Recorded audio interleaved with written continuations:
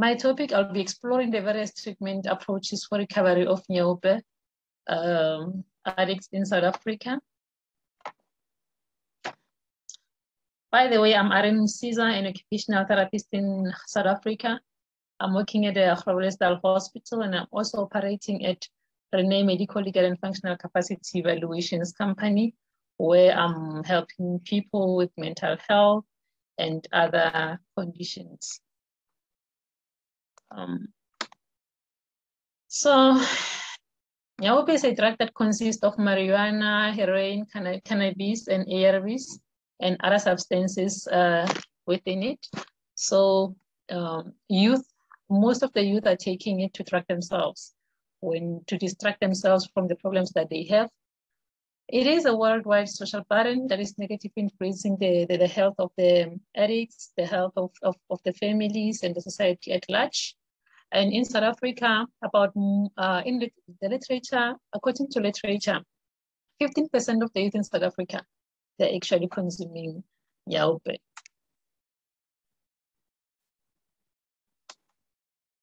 So in literature, they're saying in West Asia, about 0.9% of youth are consuming heroin, and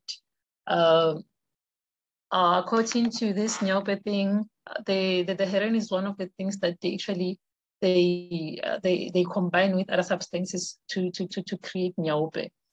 So the use of Nyaope is prevalent within the youth from the age of 24 to 29 years, 24 to 29 years, and those who are at secondary schools, they actually end up dropping out of school and getting to be unemployed and roaming on the streets, homeless. So over 6 years of working in the hospital, I've observed that most of the youth in Florida town and other parts of South Africa are Nyaope addicts. They are roaming around the streets, and when they come to the hospital, it's when they come for the other medical problems. As soon as they're treated, as soon as the medical problems are treated, they get discharged. They go back to the street. That is the problem. So the Nyaope problem, the Nyaope addiction is not actually solved because of, I've observed that the medical team, they don't have knowledge or experience in dealing with Nyaope. And also they don't have the specific treatment protocols, and also the poor infrastructure, because when you treat them, they need to be actually excluded. They have to be in their own place where you are admitting them for a long time with good resources. So the problem here is, according to literature, when I was perusing, they're saying there's limited effective treatment for Nyaope addicts in the public sector. So the literature says again, although the treatment is available, the addicts, they drop out because of the withdrawal symptoms, the severe abdominal cramps, the diarrhea, and also the flu-like symptoms that take some few days to disappear. So they end up dropping out of treatment. And again, the literature says the treatment for this withdrawal symptoms is very costly, so it's very expensive. And as a result of this expensive treatment that can be accessible, it results in relapses. These people end up relapsing from the treatment that they get, because it doesn't actually, the treatment that they get, it doesn't actually focus on treating the withdrawal symptoms. Because of the one that is available, it's very expensive. So they end up they end up relapsing.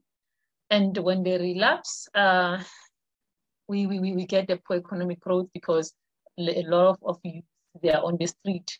And it results again in the psychosocial well-being of these addicted individuals. And according to literature again, the early intervention for prevention services remains a challenge in the African countries. And in conclusion, there is a shortage of research in aftercare services and integration services for addicts.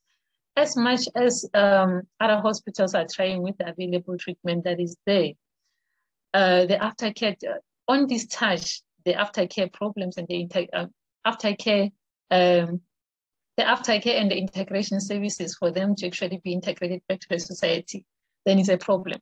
It's not addressed. That's why there's a cycle of them coming back, relapsing and going back to the street. So in the research, I'm actually proposing a research to be done on this. The questions that should be posed on the research. I want to understand which treatment is effective for Nyaope addicts. And I want to understand the factors that are leading to the treatment to be limited. This effective treatment, why is it limited? And what are the causes in delay of this recovery for these addicts? That will be the other question. And the aim of the study should be actually to explore the available effective treatment for recovery of these Nyaope addicts. The research objectives should be to identify the available, we want to identify the available effective treatment for Nyaope addicts that is available now. We want to determine the factors leading to limited effective treatment of these Nyaope addicts. What is it that is leading to this treatment to be limited? And to identify the challenges that Nyaope addicts encounter in receiving treatment, to identify the causes of delay in recovery of these Nyaope addicts. Mahlangu and Giza did a study, and then they state that the unbalanced biological, spiritual, and social life may result in Nyaope addiction. And of course, it's true. It may be true because the moment your life gets, when your life gets to be unbalanced as a young person, then you start to be distracted. And they add on that to say the admission in the rehab centers could be actually the first step in the treatment of this Nyaope addicts. And then the literature says the locus of control in the biopsychosocial model may contribute effectively to holistic multidisciplinary treatment for Nyaope. When they talk about the locus of control, they talk about the center of, as an individual, it has the internal and the external locus of control. The internal locus of control is when the addict says, I want to quit Nyaope, I need help. And then when it's external is when the addict says, I believe that my spiritual leaders or the sangomas or my parents or anyone with powers can help me to quit Nyaope. And also the psychosocial model, biopsychosocial model, is the multidisciplinary treatment when all professionals that are involved, the medical doctor, occupational therapist, social workers, and psychologists, they come with their treatment to help this person in terms of counseling, psychotherapy, all of those, they're falling under the biopsychosocial model. So the literature says the locus of control in the biopsychosocial model may contribute effectively to holistic multidisciplinary team treatment for these people. In addition to that, early childhood programs and the parental support home visits could also be effective for these Nyaope addicts. They add the home visits, the parental support, and also the early childhood programs that could be done in the schools that they could actually contribute effective in the prevention and also in the treatment of these Nyaope addicts. And in 2019, Doe did a study. He identified 3 phases that could be actually followed when treating these people.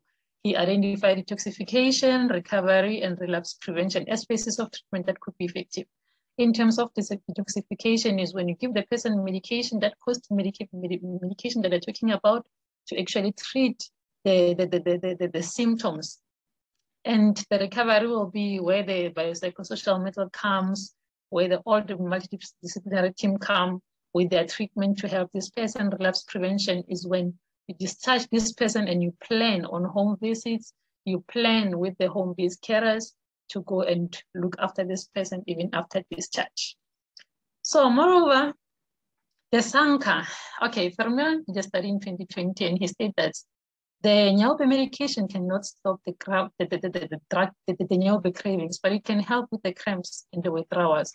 It means that cost medication that I'm talking about, it actually addresses the withdrawal symptoms, but not the craving.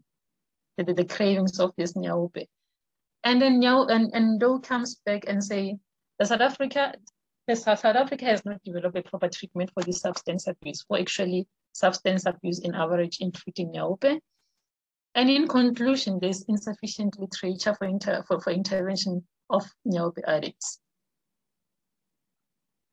So here you'll see these are the South African, there's only 4 universities that I had studies about the Nyaope, which is the Pagamakhatu Health Science University, the University of Stellenbosch, the University of Pretoria, and the University of Cape Town. So in 2016, the study was done on the locus of control to say there was a study that was done about people like getting the addicts to be divided into internal and external, having to hear how the patient feels. Those who are saying, I want to quit Nyaope, and those who were saying, I believe that the spiritual leaders are going to help me to actually heal. So on the study, majority of the people who recovered from this is the ones with the internal locus of control. So in 2018, the biopsychosocial model as well was, the study was done on the biopsychosocial model on as a treatment for this Nyaope intervention, to say when the multidisciplinary team come to address the issues in terms of counseling, psychotherapy, and support groups, and all of that, it can be effective in terms of the treatment of the substance. And then in 2019, that's when now the study about detoxification, recovery, and relapse prevention was done, to say when you treat these people, it should be actually be divided into phases. There should be a phase of detoxification, and it should be moving to the phase of recovery and moving to the phase of relapse prevention. And then in 2020, the other study was done, and it confirmed that the home visits and parental support, they're actually effective in terms of aftercare services, especially when you plan to discharge the patient to be at home. Yes, it was also identified as one of the effective treatment that could help.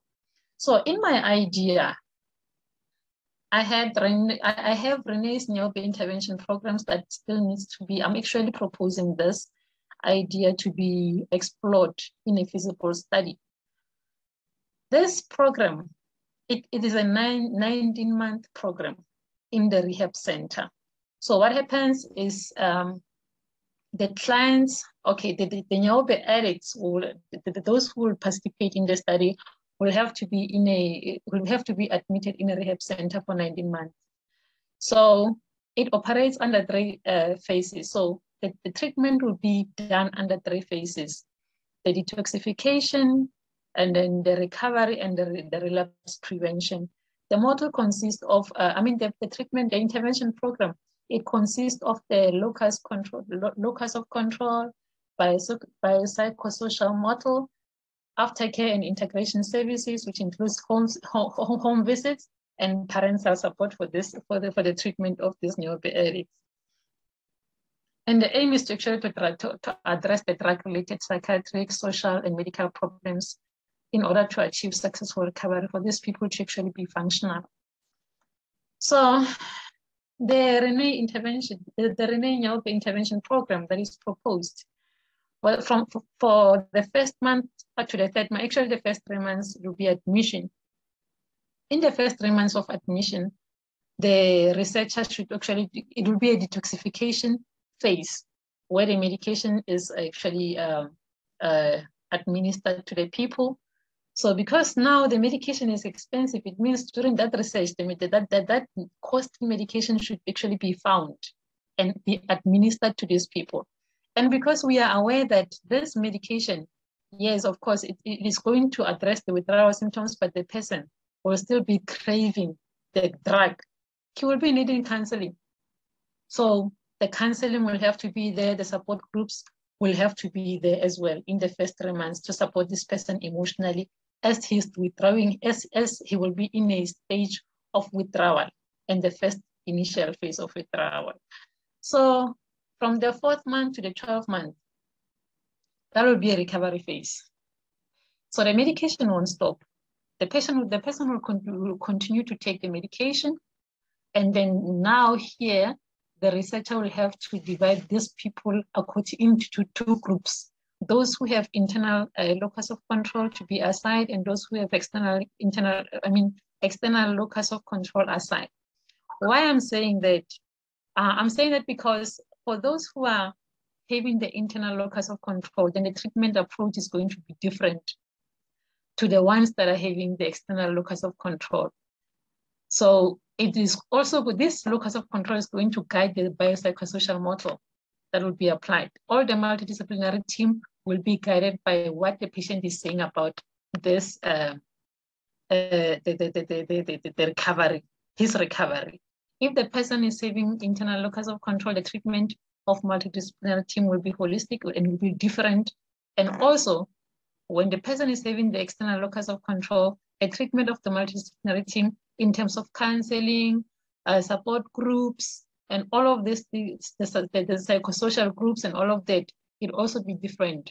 And it may be effective because it will be guided by the clients, the state of the client. So from the 13th month to the 18th month, that is now when we are moving to the relapse prevention phase. There we are doing the support groups. I'm also proposing the support groups. As much as you've done the treatment, now you have 2 groups. And when you move to this phase, I propose that you still move with the 2 groups of people. The client, the addicts with the internal locus of control to be on their support group in one group, and those with external locus of control to be on the other group, so that you can have a progress within the support groups when you facilitate the groups, the group therapy. And then in this phase again, you'll be doing the home visits. The purpose of the home visits is actually to empower the caregivers and the parents. Actually, you actually treat them as well. You get them ready, because the next stage is discharge. Now you're getting them ready for this person. You emotionally support them, and you educate them about this substance and on how they should actually handle the person when he's at home. And then you do the school visits as well. You look at the school that is actually affected by this Nyaope. If you want to integrate these people back to the school, then you need to go to the school and prepare the teachers for the integration to be successful. And the parental support, I think I actually spoke about it, and the home visits. So on the 19th month, that is when now you do the discharge. Now here we are focusing on relapse prevention again. So here it will be the aftercare intervention services. Actually here it will be more of home visit again, more of home visit. The person will be at home now. You discharge the person is going at home. So you get to have you need to have the home-based carers who are going to do home visits daily to monitor if the person is still taking the medication, and if the person is still, if you initiated the return to school, you need to make sure that all of these things are moving as you did them. And then also the multidisciplinary team can also do that as well on a daily basis, to go in home visits to check the clients on how they're doing. So that is the Reney in Nyaope intervention program that I'm proposing to be done in a feasible study, and I'm hoping it can maybe produce some effective. It can be an effective treatment. It can come up to be a very effective treatment for these people. So for the people who are going to do the study that I'm proposing, it should actually be a qualitative study. Why I'm saying that, because here you'll be more exploring the treatment approaches, the available treatment, the effective treatments that we need for Nyaope intervention, for Nyaope addicts, actually, for their recovery. So you'll be using the thick descriptive approach, where you're going to actually interact with the participants face-to-face and in-depth, and you're going to you'll be guided by the semi-structured interview where you facilitate the participants to actually open up and to describe their feelings. The population and the sample of the study will be the Nyaope addicts that are admitted in a rehab center at that time, and also the multidisciplinary team that will be administering the treatment, the Reney's Nyaope intervention program. So in terms of data analysis, you can use, the researcher may use the Brown and Clark's 6 steps of analysis to analyze the data that will be collected during the period of that 19 months. So you'll have to become familiar with the data that you collected. You have to generate the codes according to the data, then you search for themes. As soon as you find the themes, then you review them, you define them accordingly, then you write up. Significance of the study, it is going to raise awareness. The findings of this study will raise awareness on the available treatment of Nyaope addicts. We want to know that medication, and we want that medication to be available for these people, because now most of our youth, they're actually on the street.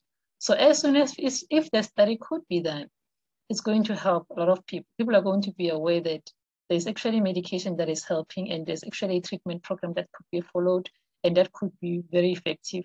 People can be back to normal and be functional. And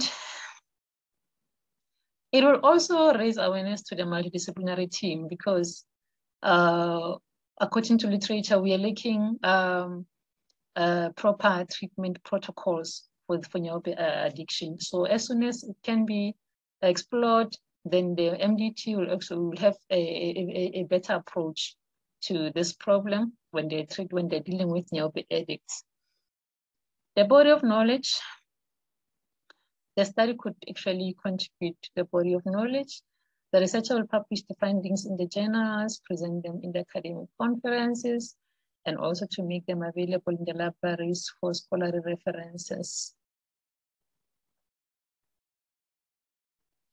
And the study could actually, the findings could actually empower people. So it will empower the Nyaope addicts that seek treatment. There are those Nyaope addicts who are seeking treatment, but they don't know where to go. So if they find out about the treatment being available, it is actually to empower them to seek help, to come for treatment in the rehab centers. And then it may further empower the MDT to actively apply the available intervention on Nyaope addicts, to actually start applying the treatment and following the treatment program, the proposed treatment program that I'm talking about, to actually help the Nyaope people. So in terms of recommendations, I'm recommending Reney's Nyaope intervention program to be researched in a feasible study. And thank you so much for your time.